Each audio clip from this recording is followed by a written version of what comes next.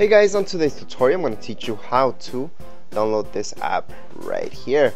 It's called Spotify. It's for iPad, iPhone, and iPod Touch. Now to download it and install it, all you have to do is go into your app store. So that's the first thing we're going to do. So just go into your app store. We can just type it up here, app store, and then open it up. From there you're just going to go to search, which is your bottom. You're just going to search for Spotify. Once you find it, here we go. And we just download it. Okay, so just click on where it says get. Right now you can see that it says open. For me, that's because I already downloaded, but you would see get right now. Make sure you have Wi-Fi 3G network in order to download this app. Once it's downloaded, we can just close this or just open it up from there. In this case, I just want to show you the app itself. So it's down here below. We're just gonna open it up, and this is how you set it up. So it's a pretty basic setup. You can sign in if you have a sign in already, or sign up. So we're gonna sign up because I want to teach you how to sign up for this. So do you need a real email? Not really. If you want to sign up with your Facebook, you can. I prefer to do it with my email or any email that I have. So I'm just gonna do an email right now that I have. Now you guys can put any email that you want. For date of birth, same thing. You can go anywhere you want. I'm just gonna choose.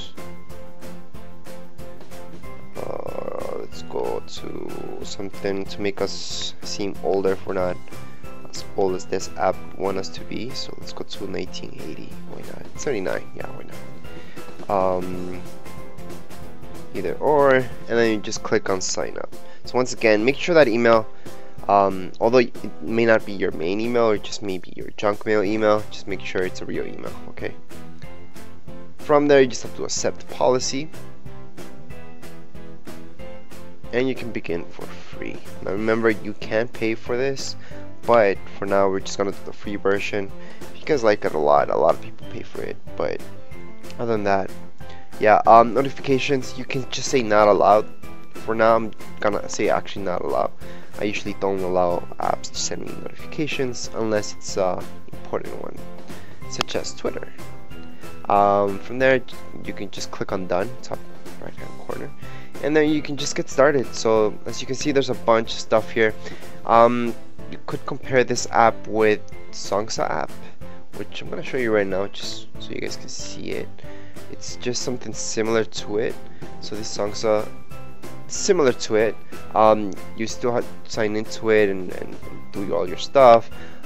It's free. There's no paid version for this one. That's because you get ads right here below, which you can see.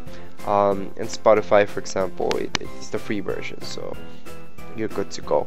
As you can see, it's just like a radio kinda, and you can just listen to any type of music that you want just by clicking on it. So I'm just gonna click on this for now, and then you can just put start radio, or you can just pick the ones that you want to listen to. Okay, so it's a pretty cool app, pretty nice looking, pretty easy to go through everything. You just have to tap, and you can always go back with the arrow right on the side. And yeah, that's about it, guys. That's all I wanted to show you. It's just about tapping what you want to listen to, and that's about it. If you guys have any questions, comments, you can write them here below, and don't forget to subscribe and rate. Thank you.